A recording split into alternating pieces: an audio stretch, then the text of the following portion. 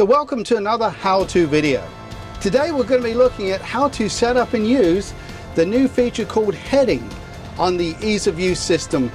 This is a next gen 306 with both ease of use packages on, ease of use indicate and ease of use e-fence. But we're going to be looking particularly at the heading. So from first production of ease of use, our heading was set right in front of us and you couldn't move that heading. As you can see, the linkage in front of the machine, and if you look at the diagram here, you'll see that green triangle is straight out in front of me. So if we want to work over the side of the machine, we weren't able to do that, but now with heading we can. So I'm going to hit the shortcut, go into indicate, go into heading bench, and I'm going to move that heading from the front of the machine to 90 degrees over the side.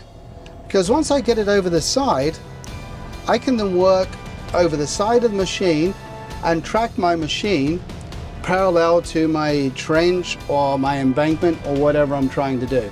So now that I'm over there, I'm just going to tag it.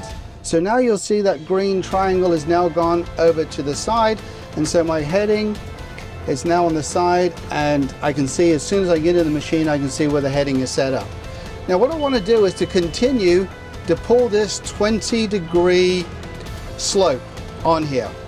So what I'm going to do is, I know I've already measured it before and I've started it, so I'm just going to go ahead and dial 20 degrees, put it into my shortcut, so 20 there, and I'm going to put it in as a negative because I want it to come from the bottom of the ditch up towards the machine.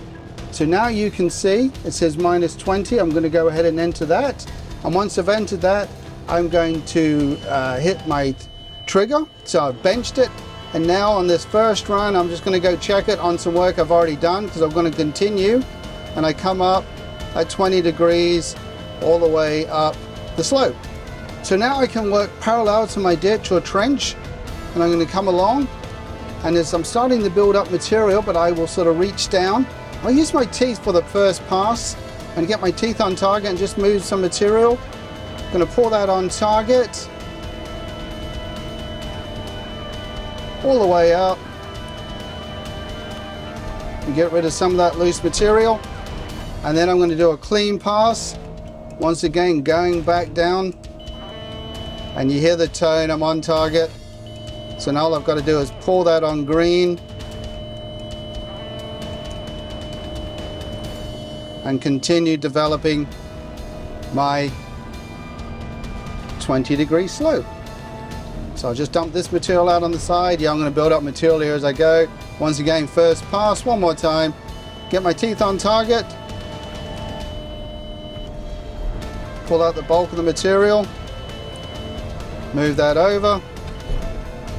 Then I'm going to come back and do a clean pass.